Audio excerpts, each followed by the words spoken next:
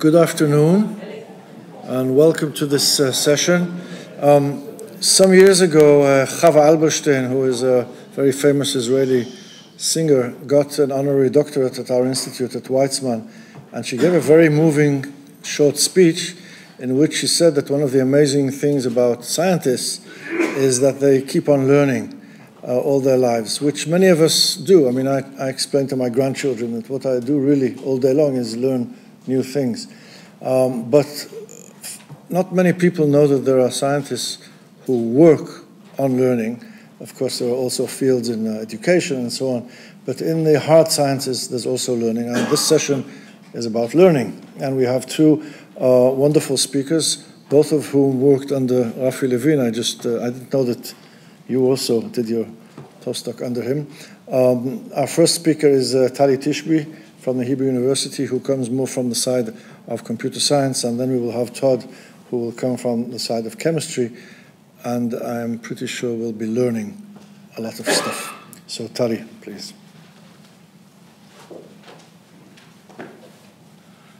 All right, thank you very much. It's really a pleasure and honor to be here. I haven't been talking to theoretical chemists for some time, but I really enjoyed everything I saw so far, and I realized that this is really my origin, some of my origins. I mean, I'm a physicist, but Rafi is certainly one of my origins in many ways. And I'm going to talk to you about what we now call the deep learning revolution, which is the latest phase of what started as artificial intelligence, actually after Turing, more or less in the 50s, and went through essentially two major phase transitions. So the first phase between, let's say, the 50s and the 80s was based on the idea that intelligence, or human intelligence, can be mimicked by algorithms. Essentially, it's one manifestation of the Church Turing thesis. Essentially, our brain is nothing more than an algorithm, therefore we can just program a machine to do what we do. And essentially, in order to do this, all we have to do is ask people how they do things, for example, how they see, or how they understand language, or how they walk, and we'll program it. And as naive as it sounds, this was essentially the first phase of artificial intelligence in the 60s and 50s, where people really believed that they can build what we call expert systems. Just ask the expert and program his knowledge. And of course, this never worked, never really worked well. In the 80s, right after I finished my PhD, more or less, there was really another revolution where the idea of the same problems of artificial intelligence, I mean, mimicking humans in everything they do, was joined with statistics, which was actually there already in engineering, in pattern recognition, in signal processing, in many other fields, of course, in physics and chemistry and other sciences. But so the idea of actually, instead of really programming the rules, let's program the learning rules, which is essentially the meta-algorithm which allows us to learn from data. This came out in the mid-80s, together with actually the reborn of an older idea, which is the idea of neural networks. And that's actually, I got attracted actually to the statistical mechanics of neural networks right there in the mid-80s, coming from dynamical systems and a little bit of statistical physics. This was exactly the kind of thing I wanted to do. And eventually, during the 80s, neural network started to show some signs of being able to do things, which I'll show you in a minute. But eventually, the strictly speaking neural network went down again. I'll come back to this, and reemerged in the late 2000s, about 10 years ago, in a new form, which is now known as deep learning, which is essentially the same neural networks that we knew already from the 50s and 60s, but in a new version, which is on much larger scale and much larger depth. So essentially, we are now in a phase which we call the deep learning phase of machine learning, which is surprisingly to everyone, including the people who invented it, a lot more successful than we could imagine. It's really technologically turning the world around. So among other things, of course, people are using machine learning in chemistry in the simplest possible ways. Essentially, let's say I want to classify a material as being toxic or not toxic. So I just give you a lot of molecules, represent them somehow to a machine, and label them as toxic or non-toxic, and hope that somehow the machine or the rule behind this will be extracted, even if we cannot really tell exactly what makes it toxic or not. So this is the classical classification problem. And as you can imagine, I mean, there is something quite puzzling about this way of moving from what we call design thinking, I mean, like, let's say, drug design or anything like this, and make much more of it by machines, which in many cases we don't really understand. So again, I mean, this is a mechanical process, more or less, which has been industrialized to a very large scale by many different industries, including the chemistry industry, and I'm sure you all know about it and hear about it.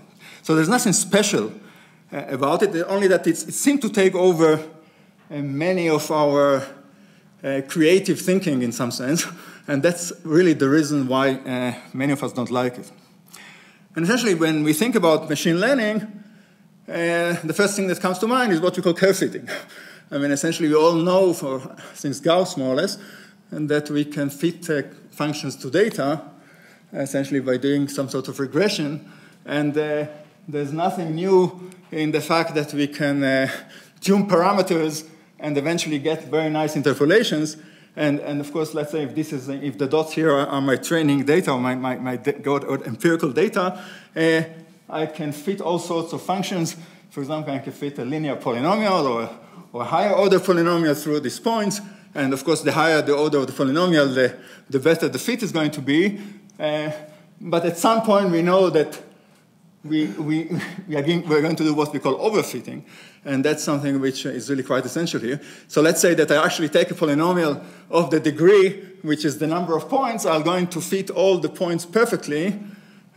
But as you can imagine, this polynomial is going to oscillate crazily between the points and outside of the points. So it's going to have what we call very poor generalization.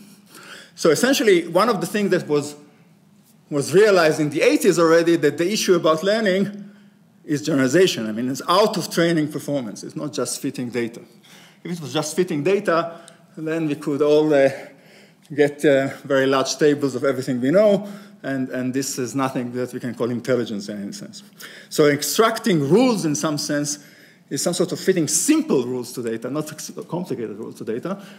But to a large extent, most of what we now call machine learning, or at least before deep learning, is fitting data. I mean, it's some very fancy curve fitting. And in that sense, there's really nothing new here. I mean, we just do it on a larger scale and in very high dimension. But the fact that we can fit functions to data is not a surprise to anyone. Is it really learning anything? Is there any intelligence in it?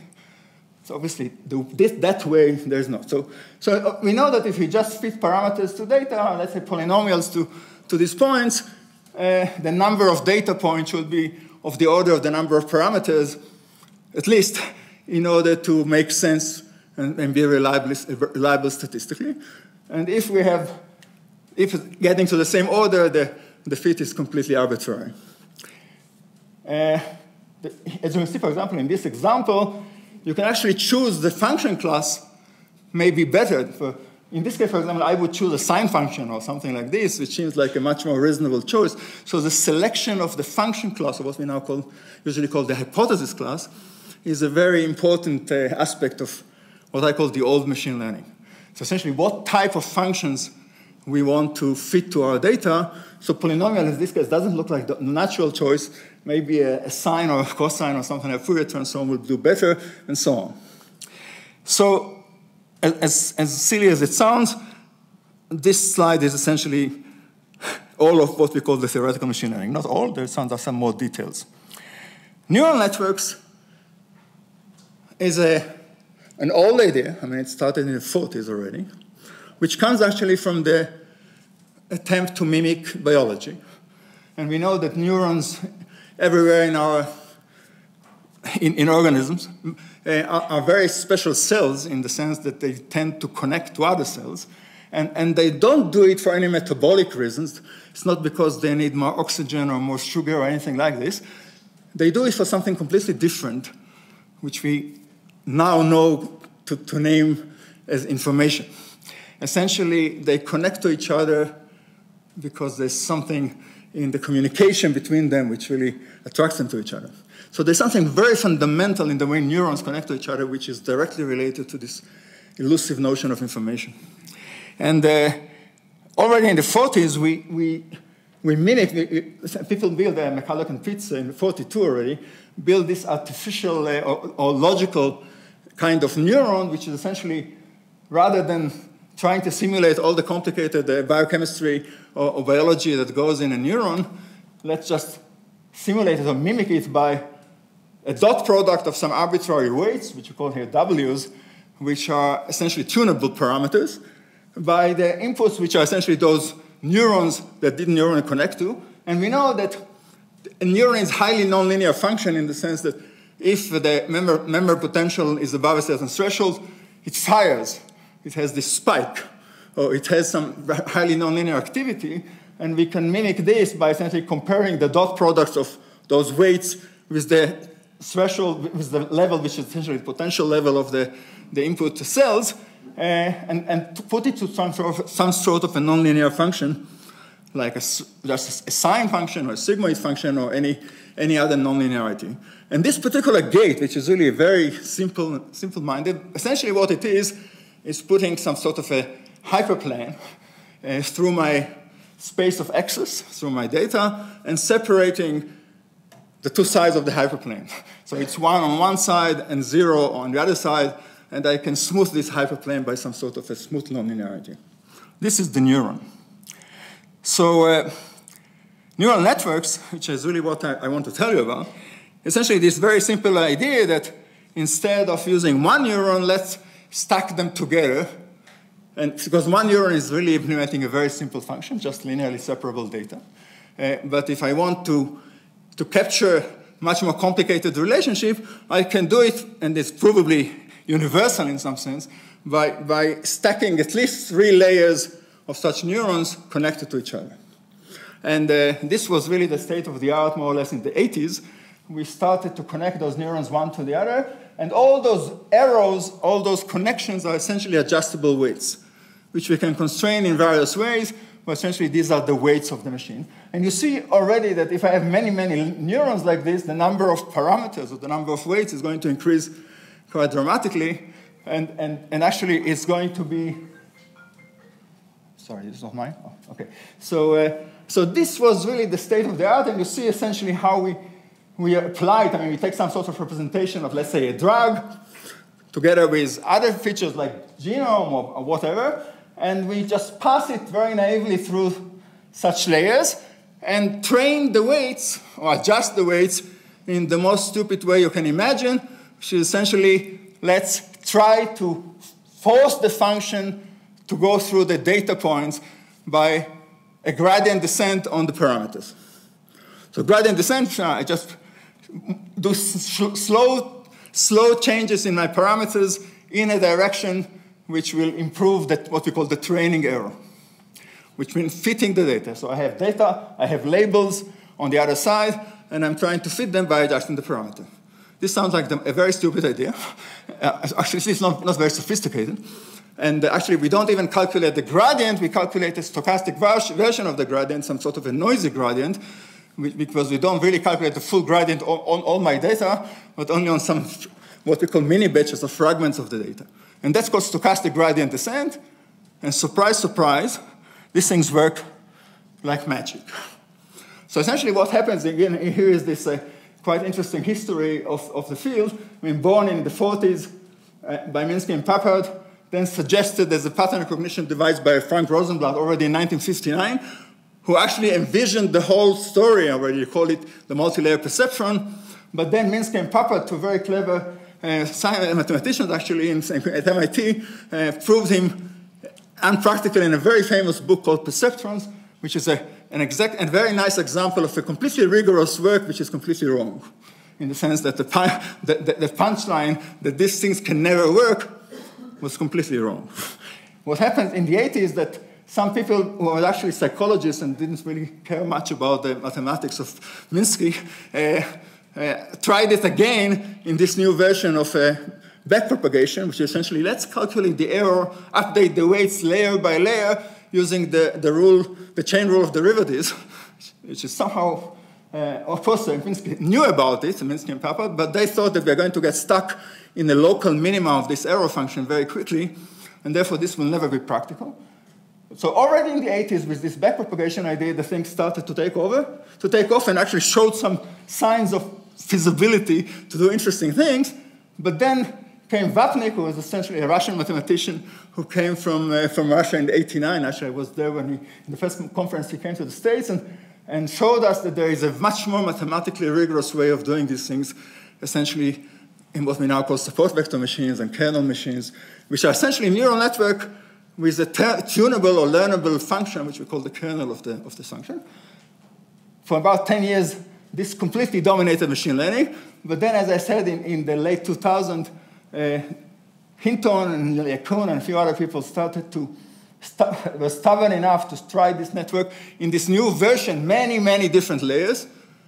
And when the layers got to 10 and 20 and 30 and hundreds, and now they're actually way into the 1,000 number of layers, suddenly this stupid machine started to win all the competitions in pattern recognition. It started with object recognition is vision, and then speech recognition, and then control, and then, problem like protein folding, and many, many other things that were considered very difficult.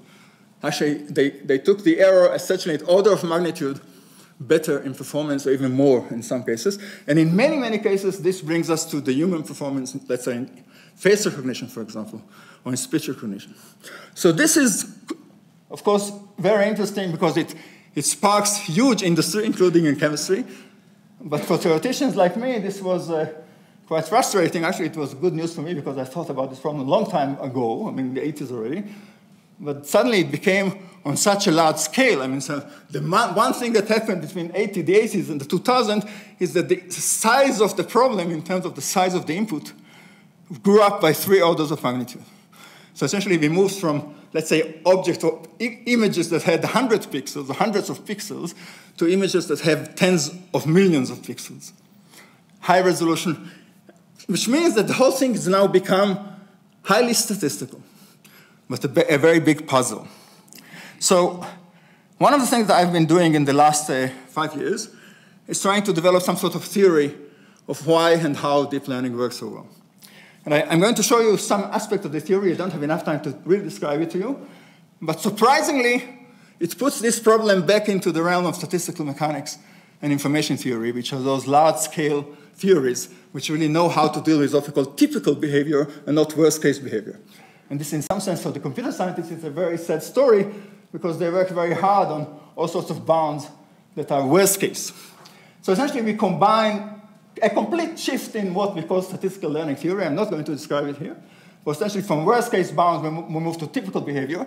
And instead of being what we call problem-independent or distribution-independent bounds, but highly sensitive to the hypothesis class, actually turn it to problem-dependent or data-dependent bounds, but highly insensitive to the algorithm or the hypothesis class. So this is a 90-degree rotation of the theory. At the same time, this large scale is bringing us to information theory again. Of course, information theory has been my favorite toy for a long time. And information theory is really the tool to deal with relevant structures and typical behavior on large scale. But this is not enough. The really interesting aspect of this theory or the understanding of deep learning is that this stupid stochastic gradient descent algorithm is actually playing miracles with the structure of the network.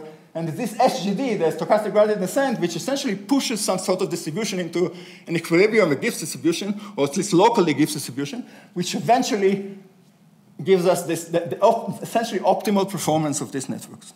So essentially, I'm going to just give you the gist of it in a few seconds. What we do in a rather elaborated story is map this network into a Markov chain of representation. So if you think about the input as X, millions of pixels of an image, and the label as Y, let's say 1 bit. Is it me or not me in the image, or something like this? It's a lot simpler variable. Essentially, what happens in these layers is that each layer is only markovely dependent on the previous one, can be calculated from the previous one. So there's a Markov chain representation, and somehow, miraculously, the last layer is capable of predicting the label correctly. So how is this transformation happens? And I'm just going to give you really the very short story here. Essentially what happens, according to this theory, is that information is squeezed out of the data and reshuffled and integrated in a new way in each layer, and eventually only the relevant information for the label, which is highly distributed in the original image. I say there's no one bit in the pixel of my picture that can tell me that this is me. I have to somehow integrate it from all the picture, or all the molecule, or whatever it is that you're trying to label. Eventually, it's squeezed away by the stochastic nature of the process. So in order to convince you, essentially the way I think about it, oh, I'm sorry, this is wrong here, but ignore this label. This came from the other talk I have to give in now. But essentially, I can think about the network as if there is an encoder of the data, which is the map from the input to the layer, and a decoder of the data from the layer to the label. And now my really striking argument, which is rigorous to some extent at least, is that out of this huge number of parameters, millions of parameters in this picture, so we are already out of the domain of curve fitting because the number of parameters in these models, orders of magnitude, 3 or 4 or 5 orders of magnitude, more than the number of points. So obviously we are not doing curve fitting. We're doing something else, and we need to think about it in an entirely different way. And what I argue, and of course it's still highly debatable, and there's a lot of argument in the literature right now about it, that essentially only two numbers matters asymptotically. It's the mutual information that the layer has about the input, and the mutual information that the layer has about the output. Two numbers only. So this is a very dramatic simplification of the problem. And let me just show you how it works. So here's a nice simulation. What you see here are these two numbers. How much information X has about the layer with the layer, and how much information the layer has about the label. And this is what I call the information plane representation. And eventually, what you see here is 100 different neural networks trained on the same problem with random initial conditions and random examples, set of examples. It's a very small problem. You see that the entropy information is bounded by 12, which means that there are only 12 bits of inputs here. So it's a small problem, and only one bit of label, that's what I care about. But if you look at the dynamics, and that's where we go back to dynamics, of course, of these points when I train it, you see something which is remarkably, statistical physics. I mean, in some sense, you see all this nice jitter. You see quite a few things which require explanation. First of all those different networks, which are very different from each other. The parameters are completely different, just like the molecules in the air of this room. But somehow, these two numbers, the mutual information about the input and the mutual information about the output, concentrate. They look very, very similar, and I can tell you, and I can prove it, that the larger the problem, the sharper the concentration. So there's something nice about these two numbers. They look very much like all the parameters in physics, like magnetization, or like energy, or like entropy. They are well defined when I go to very high, large systems. Everything else somehow seems to be averaging out. What you see here in different colors are the different layers of this 100 repetition. The top blue there is the first hidden layer closest to the input. So this has the maximum information about both the output and the input. And when I go through this Markov chain, I'm losing information and the higher layers. So up to this point, which is around 300 cycles of the data, this number of epochs, everything seems to be more or less as you expect. I mean, the information about the label goes up. At this point, which I call the inflection point, or something strange happened. Essentially, at this point, the labels of the data are completely determined. But then starts the interesting part. There's a slow diffusion, which actually, it's much slower. You see the number of epochs go from 300 to 10,000. And essentially, all the layers climb up, which means better information about the label, but also go to the left, which means that they forget the input. They forget the details. And in essence, this is what we argue is the story of deep learning. So this is the average of these clouds, which I'm allowed to average because they seem to concentrate very well. And you see these very interesting trajectories. From A to C, the last layer is essentially memorizing the data. And from C to E, which is the most interesting part of the story, It's something completely different from curve fitting. This is the noise induced by the stochastic gradients forcing us to a Gibbs distribution in terms of the presentation of distribution of the weights, conditioned on the training error. So it's exponential in the training error locally. And this Gibbs distribution is eventually forcing us to forget information about the input. Now, I argue mathematically, I'm not going to do it here, that this forgetting of information is actually very important.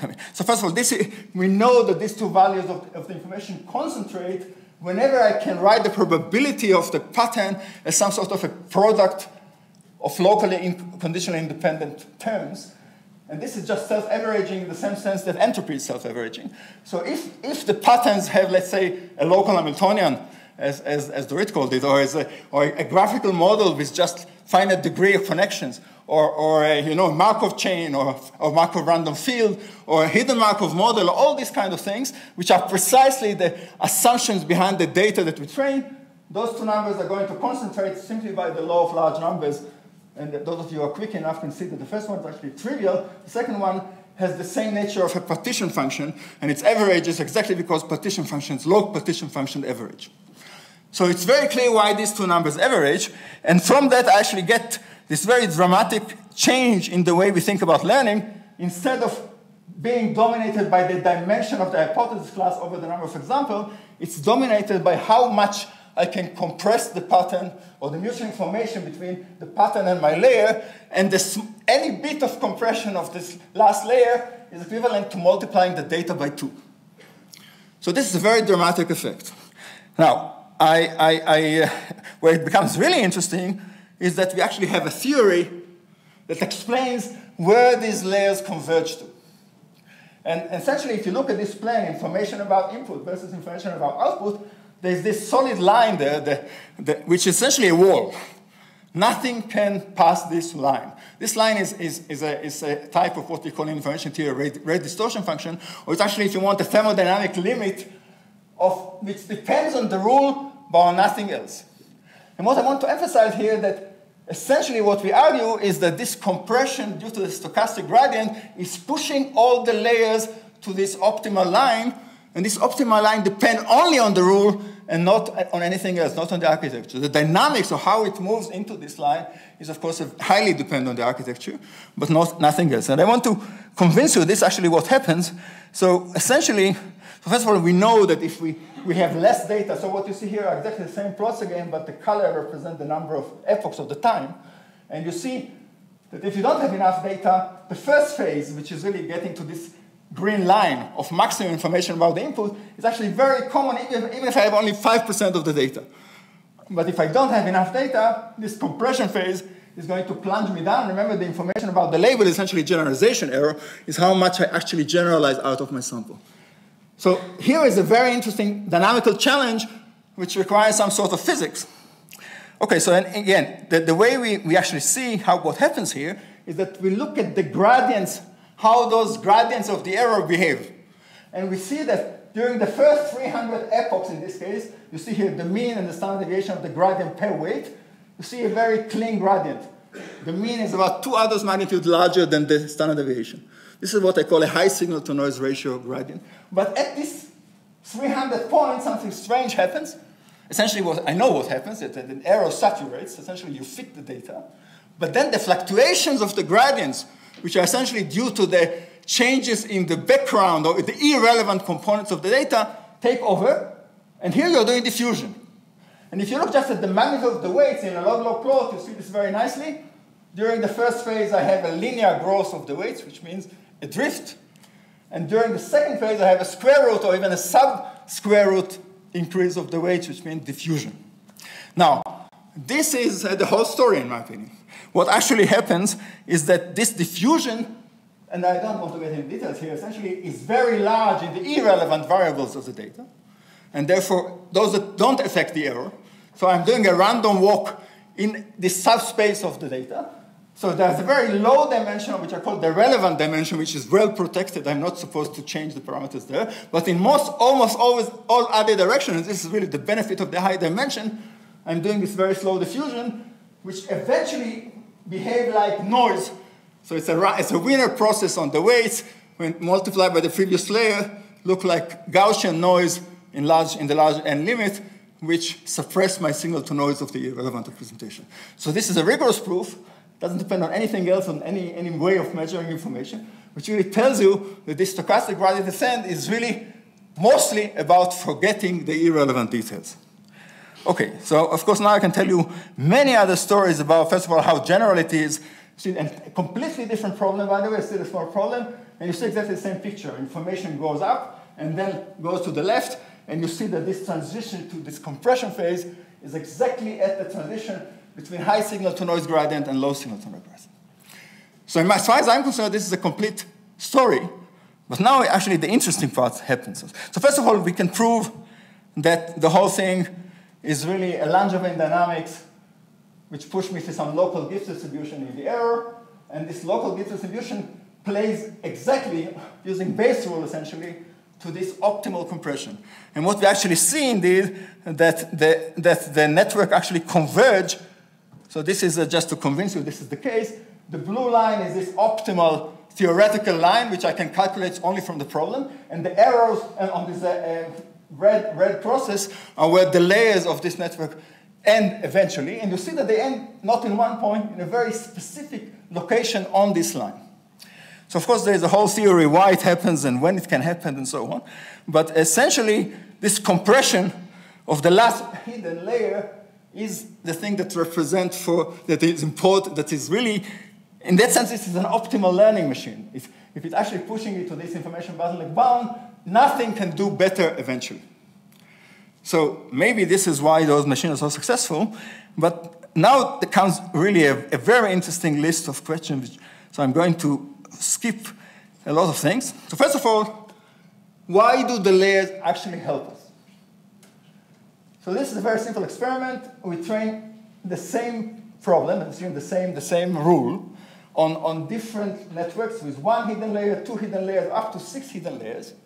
And if you look at the colors again, look, they move from dark purple to yellow. In the one hidden layer, which is a much simpler model, which is in principle capable of learning the rule, I get a very slow convergence. See this yellow at the end? This means that I'm sluggish. I don't, even after 10,000 iterations, I don't get anywhere close to good fit. Now I increase the number of hidden layers. In principle, I should make the problem a lot more complicated, but actually it converges much faster to a good solution. You see that I'm already high up there with very few iterations, actually in the hundreds. So something completely unintuitive happens. The larger the network, the faster the convergence to a good solution. Now, this is something which is a challenge, of course. Okay, what happens here? This is against everything we understand about parameters and so on. And again, the story of the diffusion is precisely what happens. So we are talking about very slow diffusion in an empty space. So this grows like Gaussians, and the entropy grows like the log of the standard deviation. So this grows very slowly. I mean, time is exponential in the increase of entropy.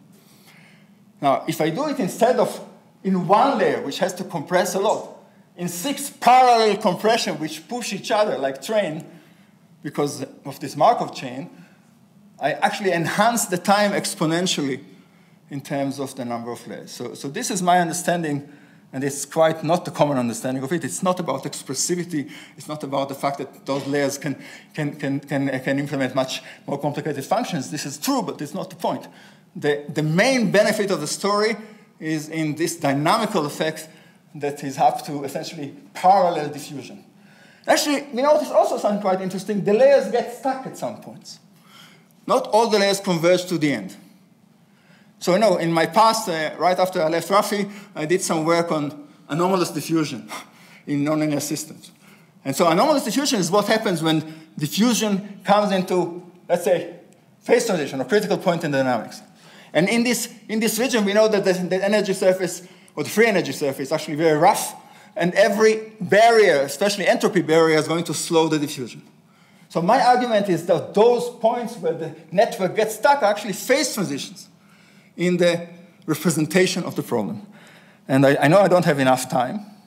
I just want to convince you that they're actually phase transitions. So if you actually look at the information about the input versus the temperature, which is essentially the slope of the information curve. And both about output and the temperature, or the log temperature, what we see is that there are all those cusps that are special points where the derivative is discontinuous. Now, any physicist or any chemist know that these are second-order phase transitions, if I think about it as free energy. So what is really interesting that I know now that those layers that are dominated by diffusion are going to get converged, going to get stuck at points which are this critical slowing down due to the phase transition. So here's a very nice prediction. Take a problem when you can actually calculate the location of these phase transitions and see if the layers indeed converge to this loss. And this is precisely what we see in small problems, of course. So those phase transitions are dominated by bifurcation points of those bottleneck equations. What is really important is that I now can take the problem only. Give me the joint distribution of input and output as cooked by some sort of rule, and I can predict what a neural network will capture and what each layer will capture. And actually, the nicest examples are examples where you have symmetry in the problem. And when you have symmetry in the problem, which means that there's some transformation, some group that acting on the inputs doesn't change the label. And if there's symmetry in the problem, you can actually calculate analytically the location of those phase transitions. So, okay, of course, I have to make a long story short. So, essentially, what I'm saying is that there's a first of all, machine learning is revolutionizing the way we do science. I mean, it's much more than curve fitting, and the large scale and big data makes quantitative difference, a qualitative difference, not just quantitative difference. It's a completely different way of thinking. So first of all, it captures rules in a way which we have to rethink about our scientific method completely.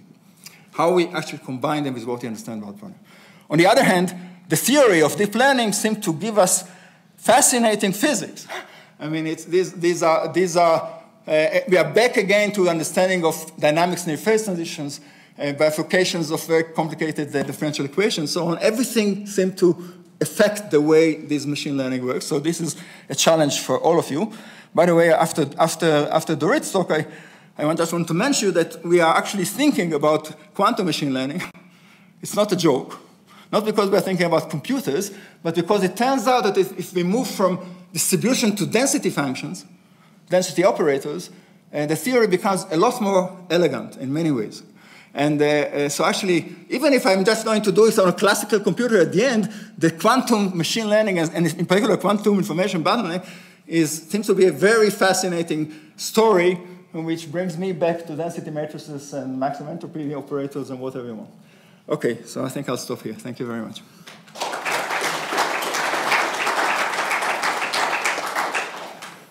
Questions? Yeah.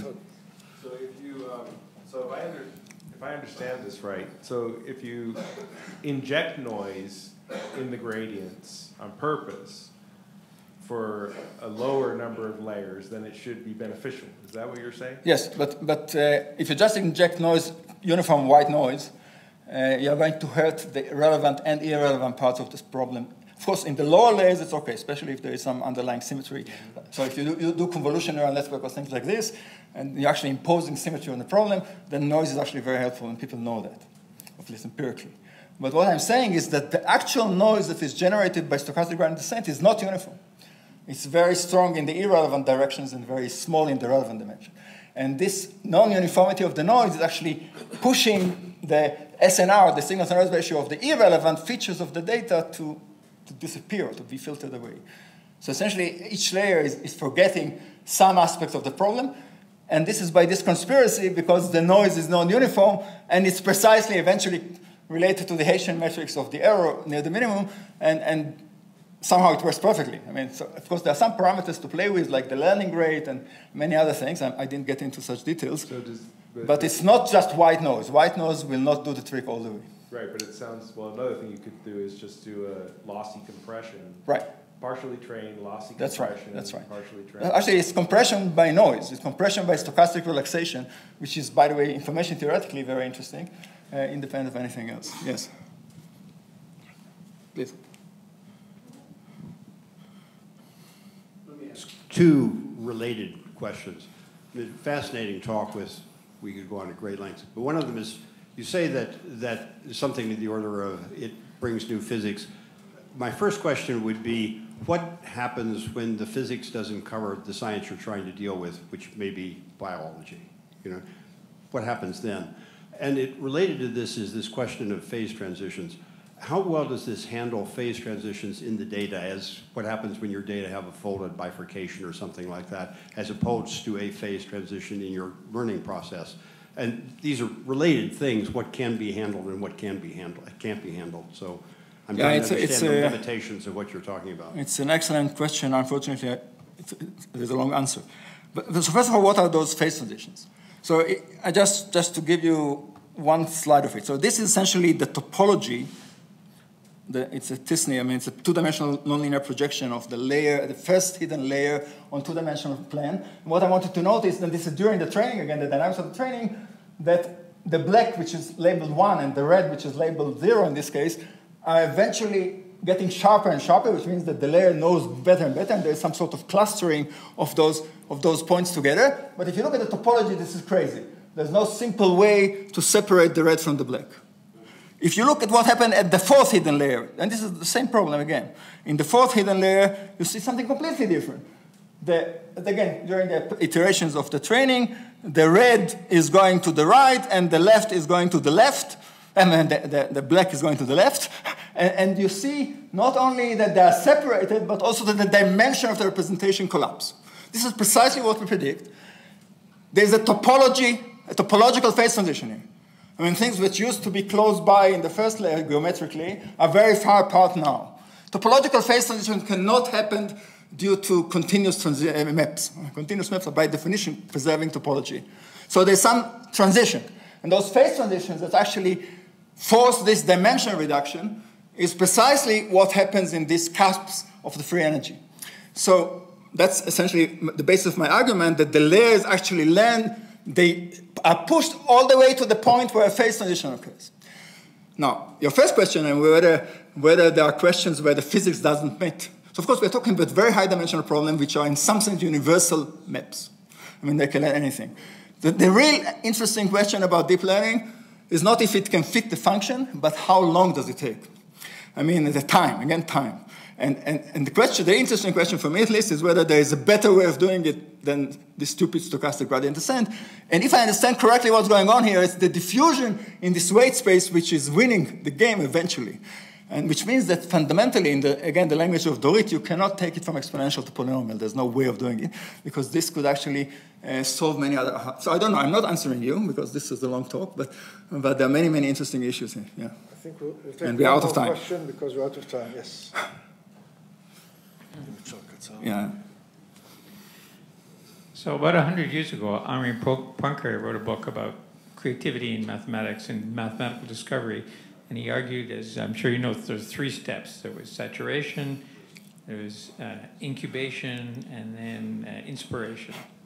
So I wonder if the saturation is the same thing as your diffusion. In some sense, it's not really. The diffusion is actually a very active process. It's not just forgetting, it's forgetting what's not important. It's some sort of compression of the relevant representation. So I actually believe that the important part of learning, both in terms of improving the error and in terms of time that it takes to get there, is really this forgetting phase. This, by the way, is a completely radical view of machine learning. And that's why most machine learning people don't really believe me, because it's not the empirical risk minimization which makes it doing the trick. It's the ability of this to filter out the many other dimensions which are irrelevant to the problem. By the way, so I can tell you a lot about it. I'm not sure I buy this rather simplified version of discovery that you mentioned, but we don't have time to get into philosophical discussions now. So thank you very much. Thank you, Dorit.